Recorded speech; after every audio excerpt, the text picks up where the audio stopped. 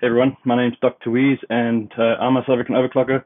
So for this video, I'm going to take this very beautiful Galax 1060 GTX Hall of Fame edition and strip it down and prepare it for liquid nitrogen. So yeah, it's really straightforward. The first thing we've got to do is just identify which screws to take out and then carefully unscrew everything, keep everything for safekeeping, and go from there. So I'm going to go ahead and switch the view to the workbench where you should be able to see what I'm up to.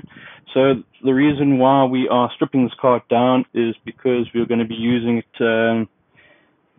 being cooled by liquid nitrogen. So obviously we have to remove all the stock heat sinks and fans and all that stuff. We've got to insulate it for some moisture control, and yeah, obviously then also to slap on the GPU pot. The reason for all this is for the current competition that's been run on HWBot, and that is the GOC 2016 online qualifiers. If you've been living in a hole every year for the last couple of years, Galax have hosted a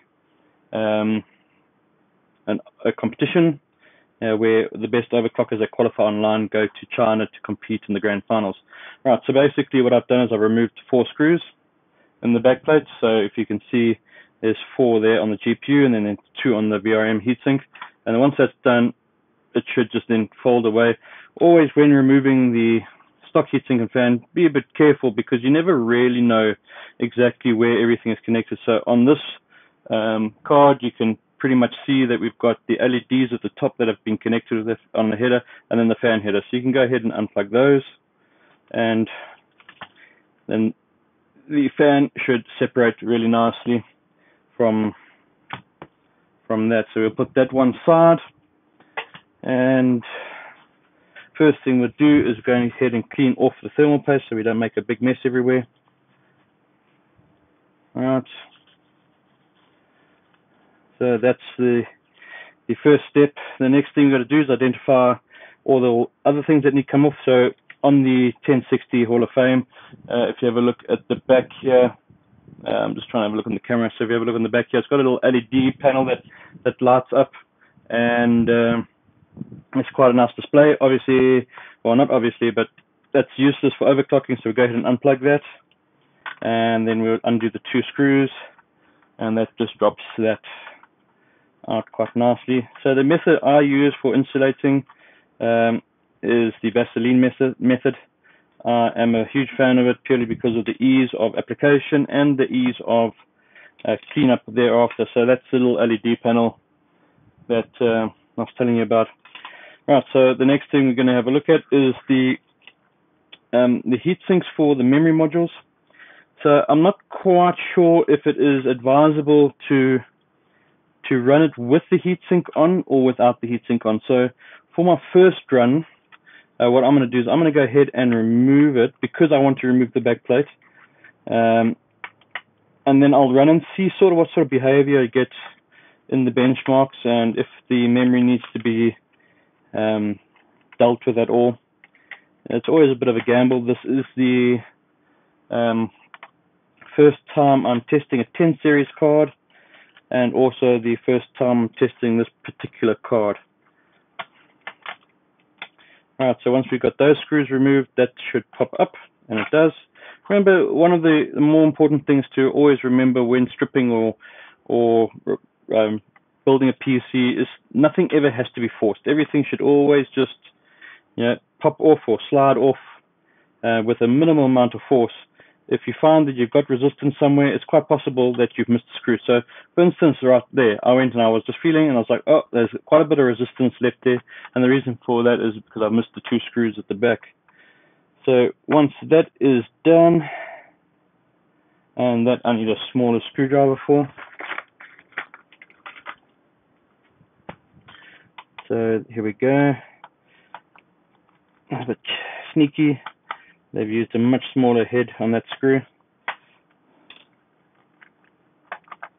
Okay, so once that's done, I should lift up, and there's our backplate. So there's the naked card.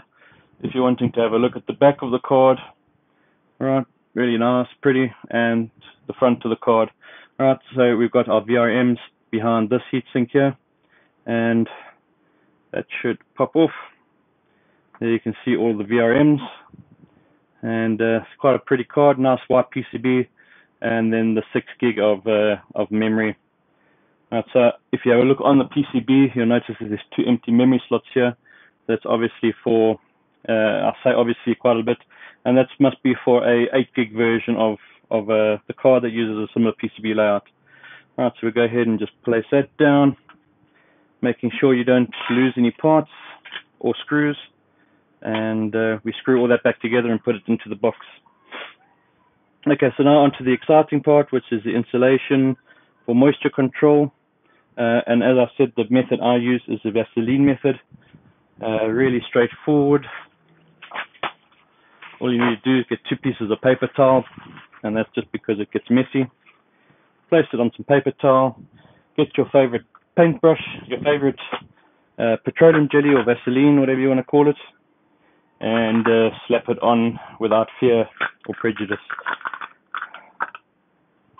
Right, so I always like to make sure that I get a healthy amount onto the VRMs, because that's current, and getting it in between and making sure we get a nice even coat. We do use a hair dryer and just make sure that it sinks down in the memory modules, and then anywhere else that there is electronics. You want to try and just make sure that you keep it off the gold fingers, because the Vaseline does leave a bit of a residue. Sometimes you'll notice that you're not getting your maximum clocks, and that's because it's not making great contact. Alright, so just get it in everywhere. Once you've done the front, once you've done the front, you can flip it over and give the back the same treatment.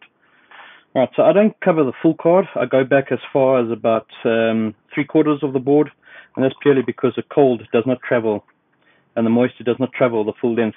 It is risky. Some people would just rather do the whole card, but I'll run it and then see how the condensation looks and where it's ending and where it's starting, and really make a judgment call. But generally speaking, 3/4 is more than enough.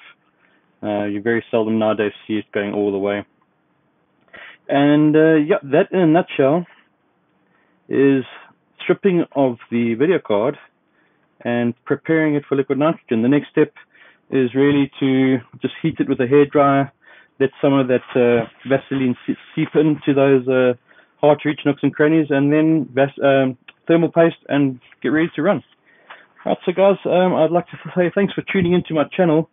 I do try and stream live on Twitch, YouTube, and Facebook twice a week, so do subscribe to my various platforms if you want to get notification of when I go live.